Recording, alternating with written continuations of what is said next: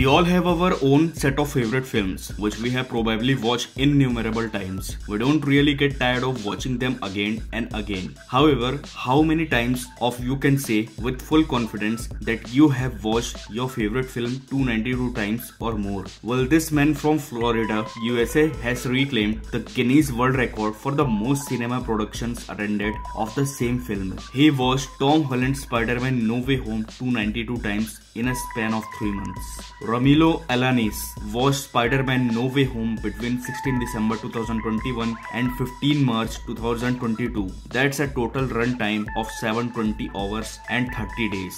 This was not Ramiro's first time achieving this big feat. He had previously set the record in 2019 with 191 viewing of Avengers Endgame. However, that record was broken in 2021 by Arnaud Klein, who watched Camelot first installment 204 times. This time, Ramiro attempted the record again in honor of his grandmother, Joanie. She passed away in 2019 before she could see him earn his first Guinness record. She was my #1 supporter and I want to remain the record holder. Ramiro told the records keeper he watched back-to-back screenings of the Spider-Man movie until the theater stopped showing it. The Florida man watched 5 screenings every day. Ramiro estimates he spent approximately $3,400 on the tickets.